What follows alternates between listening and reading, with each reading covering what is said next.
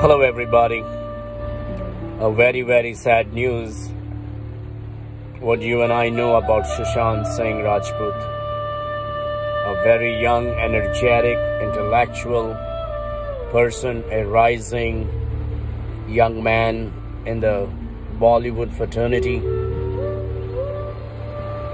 And he died by committing suicide because of depression.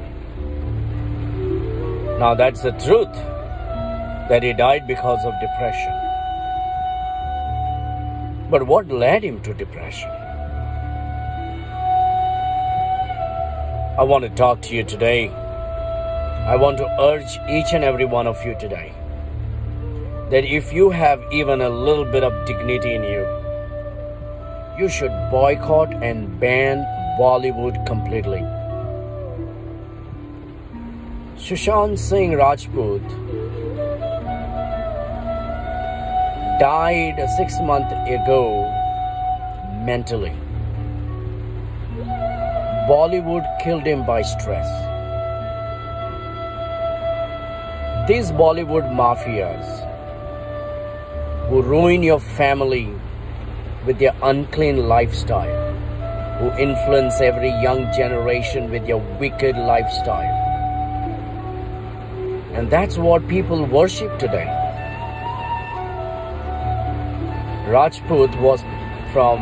Shushant Singh Rajput was from a small village, a poor man who worked hard and made his way up, achieved great success in education, and then gave up education and joined film to become an actor. And as he was growing to be successful, these fellows in Bollywood, all these mafias, they did not want him to rise. All these top 6 producers and directors and stars that you think and worship and bow down to them and run for their photo and autographs and watch their movies, they are the ones who rejected and made Shushant Singh Rajput as an outsider. They mentally killed him. They outcast him because he was an outsider. He was not a son of a famous film star or a Bollywood actors or sons or director's son or some politician's son. This is what Bollywood does. You know what Bollywood is doing? It not only killed Shushant Singh Rajput mentally, but it is killing you every day in your home, right in your living room. It's killing your family. It's killing your culture. It's killing your young people. I am not someone who watches movie, but I watched one movie just last year, and that was of Shushant Singh Rajput. When I was flying on the aeroplane, I watched the movie of Dhoni because it was related to cricket, and it was amazing. It was very influencing, and he made a great impact on many young people's life with that movie on playing cricket for India. And exactly 1 year later, today we hear that he died.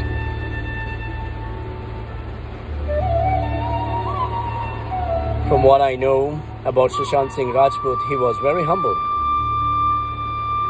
He was hardworking, but he was rejected. He felt himself lonely. Do you know that he bought a piece of land in Moon?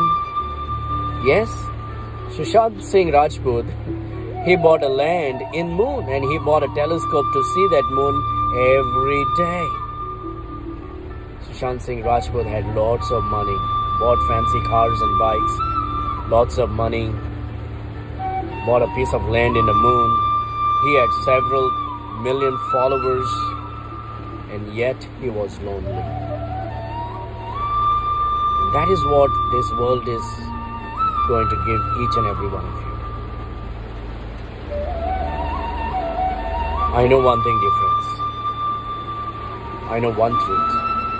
There is somebody that loves you, even if the whole world hates you. You need to find that truth. You need to find that person who loves you. In fact, he gave himself for you.